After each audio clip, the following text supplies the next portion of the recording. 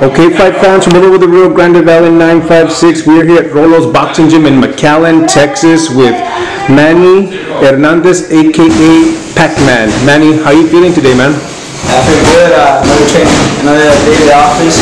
Ready to go. Awesome, man. Back in October 27th, you had your pro debut. I must say, man, that walk-in was fire. The trunks, the hair, the pink, it was fire, man. How did you feel going into the ring? I feel good. I feel excited.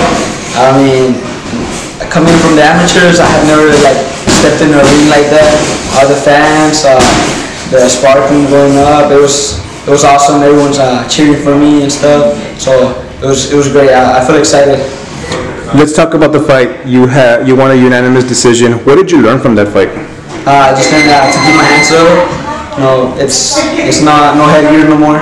So gotta protect myself, and I learned a more powerful version of me that I hadn't seen in the amateurs.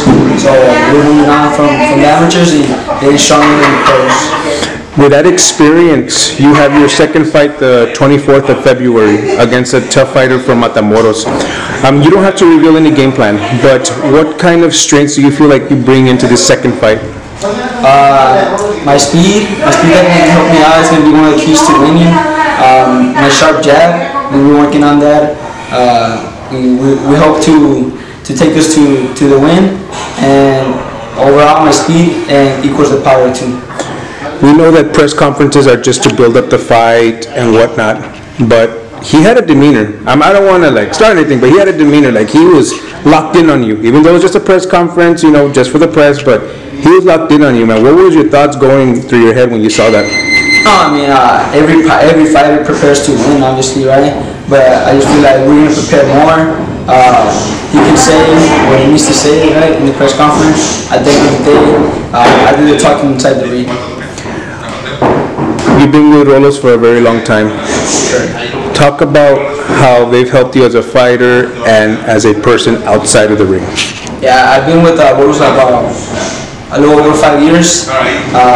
It's been great. I mean, they have taken me out to tournaments. It's been a good experience, I got on a really high level in the amateurs real quick. Had 3 fights. We'd be sparring with people with 40 fights older than me. So they really helped me out as a person, be responsible, and they helped me grow as a fighter, Everything I know is thanks to Rolos, Coach Rolo, Coach Maya. I really want to give them a thank, because without them I wouldn't be standing here today. What can we expect February 24th from your performance? February 24th, you're going to see fireworks for sure. I can assure you that. We're going in really strong, fast, looking for that win. No matter what happens in there, we're going to come out with the win. Any shout outs you want to give to anybody before we conclude? I want to give a shout out to my sponsors, Divine Beauty Clinic, HH, GMG Constructions, Monica Maya. I just want to give everyone that helps me out a shout out, and fight fans, get ready for a show. February 24th, we're coming in. Real quickly, man, Pac-Man, where does that name come from, your nickname?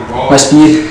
In the amateurs, I was super fast, and I would never be standing. I was always moving. So Coach Man was like, "Nah, you kind of remind me of a version of Manny Pac, because he's always on his toes, jumping and moving fast." So that's where I got the nickname. But I don't want to completely copy him, right?